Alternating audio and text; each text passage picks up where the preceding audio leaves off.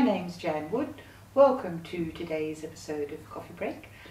And today I'm here in the Rocks for a meeting of the BattleAxing Club.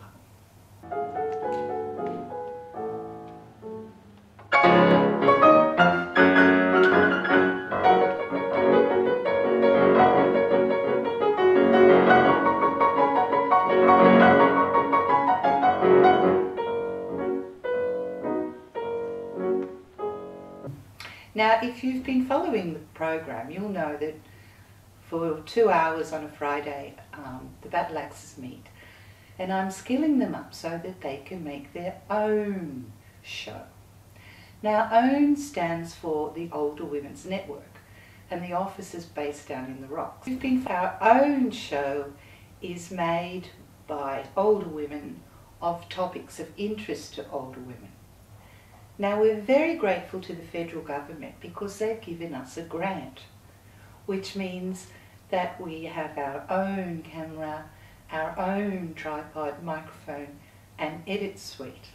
And we're very excited because we have been validated in that the older woman's perspective is a very, very interesting and important one.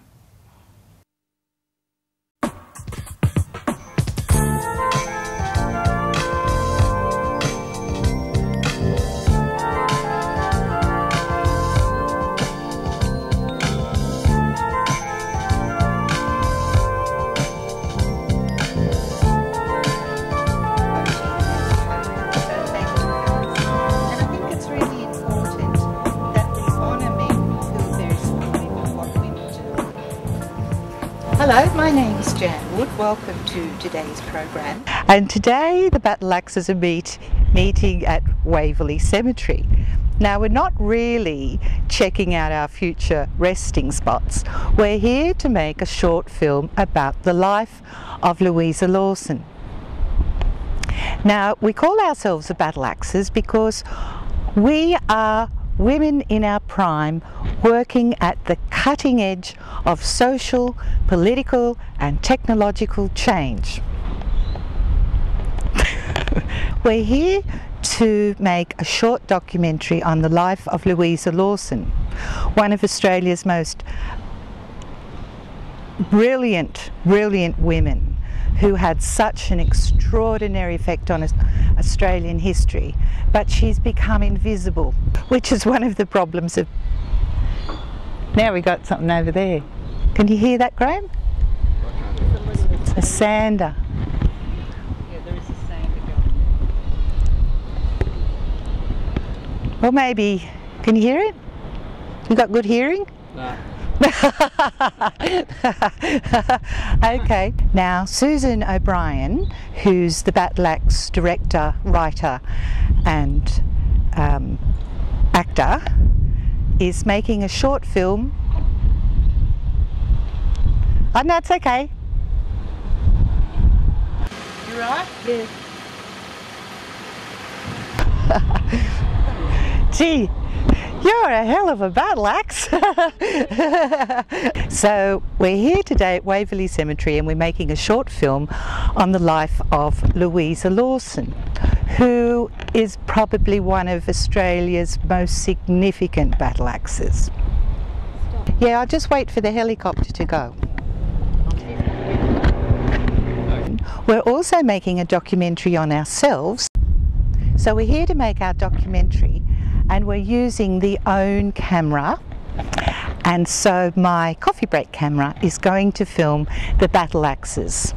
Our OWN camera stands for the Older Women's Network camera. Now, us BattleAxers are all members of the Older Women's Network, and our aim is to create new stereotypes of the older woman.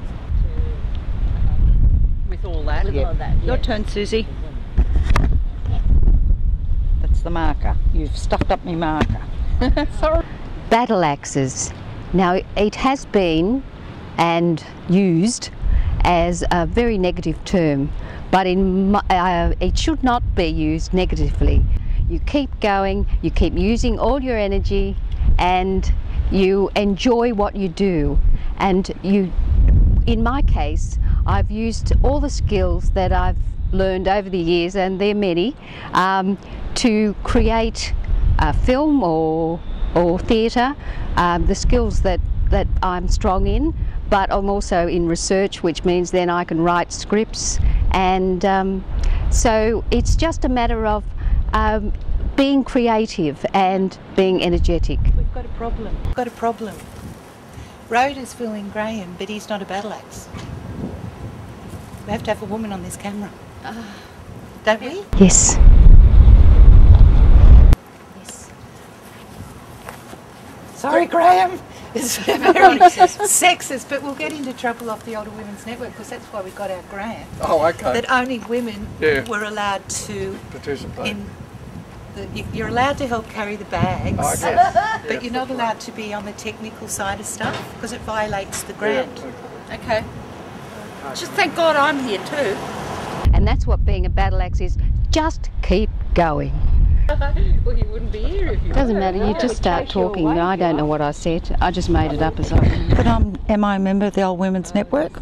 No, you don't have to be. You have to be a battle axe. You're I'm a battle axe.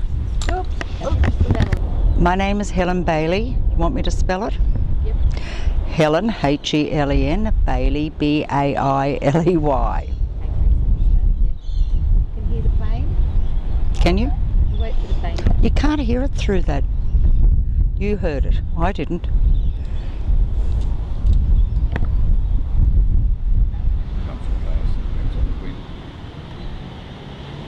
My name is Helen Bailey and I'm a battle axe.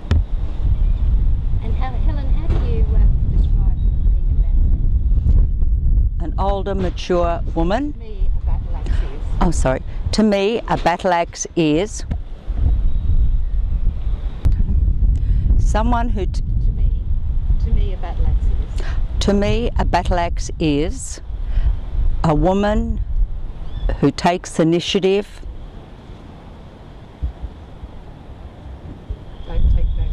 and don't take no for an answer. Stops traffic when she has to, and does what she has to when she has to. Great. Lifestyle really agrees with me. Stay there. Excellent. Stay there.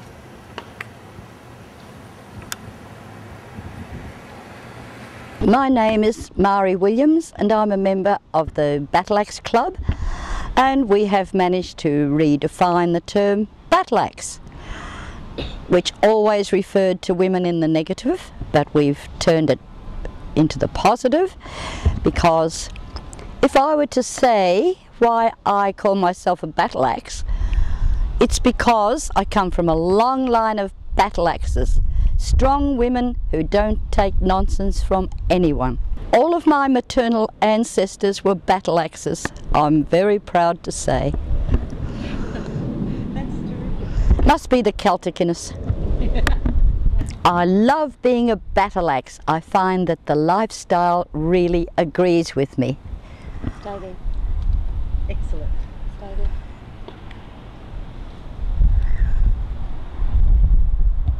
Yes, My Rhoda. name is Rhoda Sexton.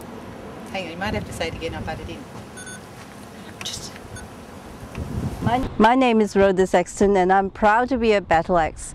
It's one way of keeping me going with new technology, and I'm learning to use cameras, I'm learning to use video editing routines, and it's been great.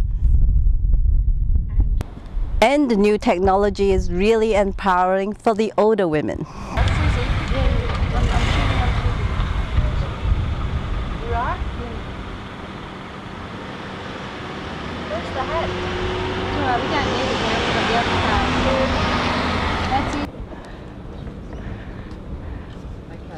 And I think it's really important that we honour men who are very supportive of what women do. So thank you, Graham and Stuart.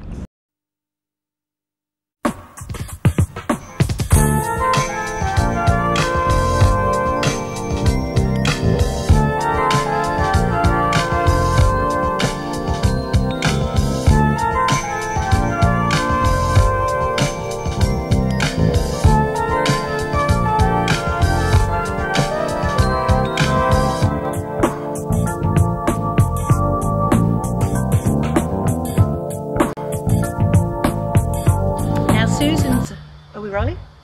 Now Susan's chosen an amazing woman called Louisa Lawson to make a little documentary about. Now Louisa Lawson is really better known for being Henry Lawson's mother, but she was an incredible woman in her own right and made a terrific impact on Australian culture. So her grave is over here, so follow me. So we're going up to the, yep, going up to there. Just walk straight down and then, yeah, just pause a bit. Now does this look fine? Yeah, it looks really nice. No good? I had to say like that.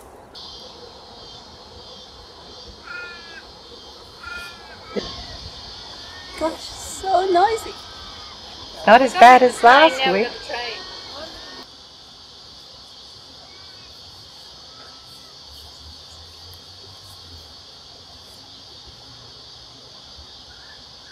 My name is Susan O'Brien, and I'm in the process of making a film on Louisa Lawson.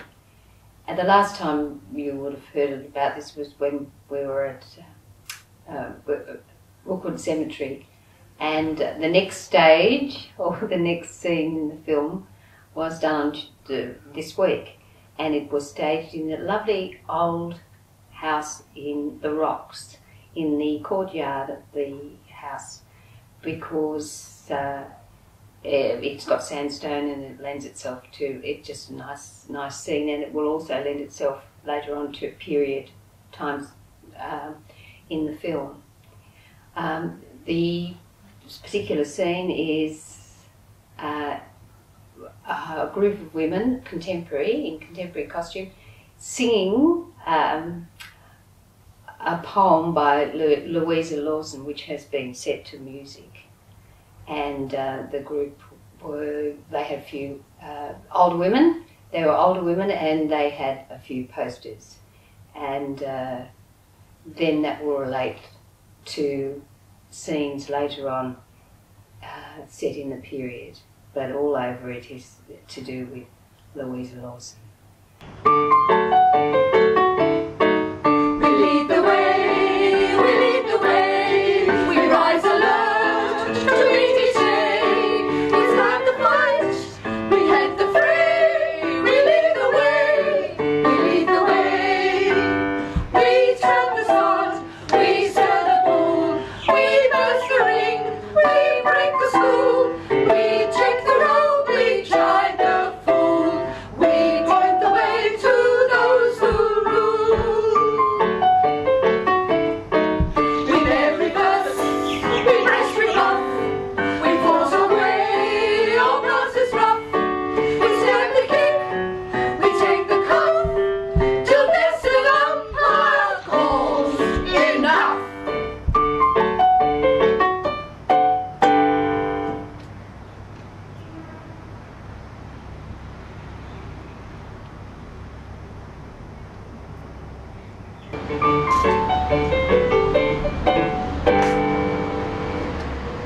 Yes!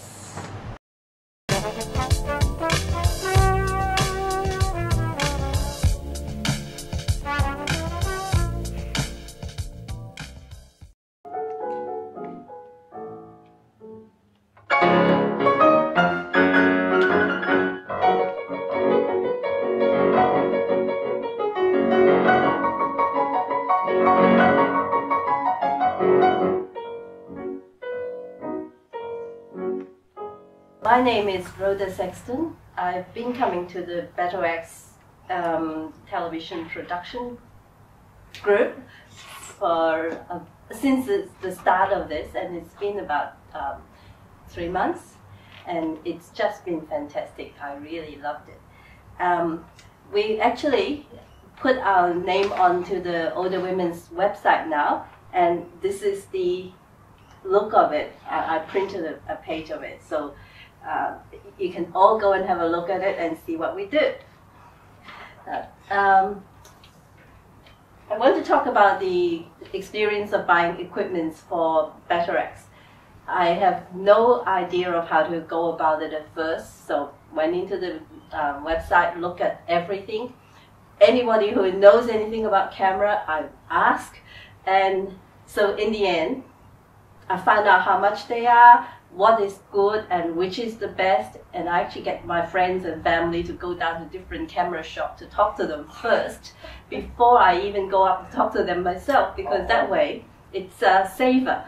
And when I go up to the camera shop, I know what I'm talking about already, and they don't ignore me. Otherwise, usually they see this little Chinese lady going up to the shop, they just don't even see that I exist. So I went in there, talked to the cameraman, the shop assistant. I said, I want this, this, this, this, this. And they looked at me very impressed. So here they are.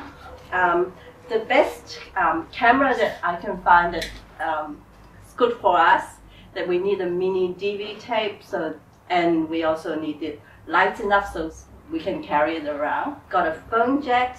It's got a head, what do you call this? Headphone jack, yeah, and a microphone jack, and it's got ports to put your firewire ports to load it back into the computer. The tripod that I looked at was very small and very, very light, and I thought this is perfect. I took it home. My family had one look at it and say, what do you want this for? This is going to break in 2 minutes. Oh. Go and get another one. I'll come with you. So the next one that we got is pretty big and also fairly professional looking. And when I said, this is too heavy, everybody in the shop, plus my son-in-law who came with me, said, no, this is exactly what you want. Don't think about anything else. So here it is. I'll have to drag it along. And then I said, well, I can't carry it. I need a camera bag. So they looked it up and said, oh, the tripod doesn't come with a camera bag, but we can order one for you. It's $120. Oh. And I said, you kidding me? Oh. So I said, I can make one. Oh. So I went down to Clark Rubbers, bought a piece of rubber, cost me $10, and I made it. Now here's the camera bag. Got a strap, and I padded it down the bottom so that it's easier, it won't break so much, and that's it, just tiny little bit, and the rest is just scraps. Very good. So BattleAxes have really got so many skills, haven't they? Rhodey, you're amazing. So, the next thing we need to buy is microphone. So I looked it up and I find that the Rode video mic is one of the best. So I went and ordered one, got it, tried it out. Actually, I went to Jen's house and showed her all the equipment that I bought. And one of the people there, Evans, he looked at it and he said, this is not good enough. You need one that looks like Jen's. So, and I tried it out. The other camera, the other microphone, you can actually hear a lot of noise, background noise in it. While this one, there is just absolutely quiet. So it is a much better microphone to use. So went back to the shop, exchanged it. And this is the second exchange I've done already, and they were very nice. Oh, I bought this camera bag. It's one of the, it's a small backpack, but it fits everything into it perfectly, and it's the lightest that I can get that will fit all our equipment. I thought it's better to have a camera bag that I can put everything together so someone else who wants to borrow it will not have bits and pieces lying around.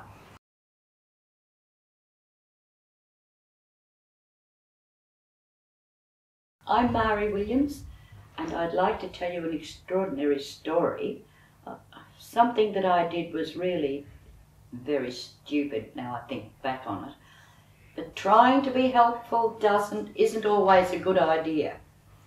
So I arrived with my daughter and my sister in Melbourne. My sister had arranged to take us to the airport to come back to Sydney. Well, we arrived at the airport a little later than I'd like, but that was the way it was. And so my daughter and my sister went to the boot of the car to get the bits and pieces and our luggage, and I reached across and took the handbag from the back seat because I was always worried my daughter's going to leave something behind, or that I will. We seem to share that, you know, always losing something. And so we arrived inside the airport. My sister and my daughter went to the boot of the car and take the bits and pieces out, and I reached in for the handbag in the back seat and said, "Here's your bag," and they were ahead of me, so they didn't, I don't know whether they heard what they did. So we arrived inside the airport. My sister took off home, and I said to my daughter, "Here's your handbag," and she said, "That's not mine, that's Auntie Rita's." Well, Auntie Rita had gone, hadn't she? What was I to do with this large handbag, and it was heavy? So we arrived at the counter to get our onboard, whatever it is, and I asked the stewardess behind the counter, "Could we please leave this for my sister to pick up? I've taken it out of her car and she's gone home." Oh, everything became very vague. Well, we do charge. I don't know where you might. Do you have lost property? Well, yes, I think it's over in International. And I suddenly thought, no, I can't leave that handbag here. No way. Imagine the jazz my sister would have to go through, and what if I lost it? So I took it to the queue where we were waiting to board the plane. And my daughter said, "Mum, turn off your phone." And for some reason I said, "No, I'm not turning off my mobile, not yet." "Turn off your mobile, Feisty." "No, I'll turn it off when we get on board." So we got on board, and the stewardess put everything up into the locker. I was right at the front of the aircraft. My daughter had to go right down to the back.